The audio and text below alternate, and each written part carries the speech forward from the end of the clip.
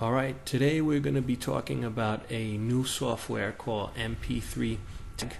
Basically, this software is going to allow you to update the information on your MP3s just to make sure that everything is pretty much accurate. I'm offering this software free of charge on my website, pcfix411.com. All you would do is just log into the website, and you could either sign up for the newsletter to get the software, which I would advise that you do, because that way you're on my list and you're always going to get free stuff emailed to you. Or you could just click on the downloads link over at pcfix411.com and you would just hit download, then you would download the software.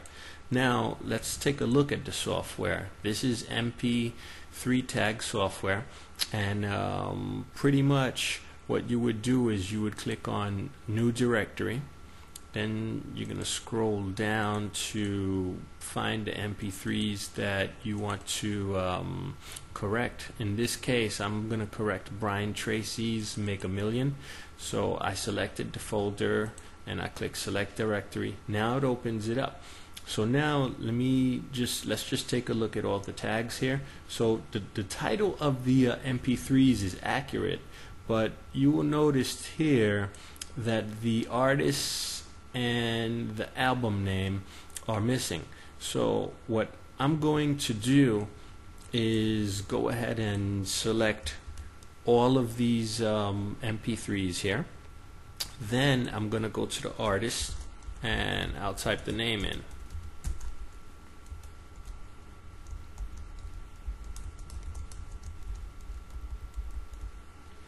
Alright, so I've added the artist name, I've added the album name, and there's fields here for all kinds of other information. I'm just going to go ahead and add the genre as well, and that's self-help. And we're going to go ahead and click Save. Alright, so it saved the tag to all 9 of them. And if I scroll down right here, you could see the artist Brian Tracy is now here.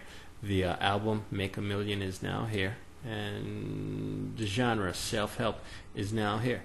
So this Mp3 Tag software, it's really valuable, because these days we have all of our audio on MP3 players.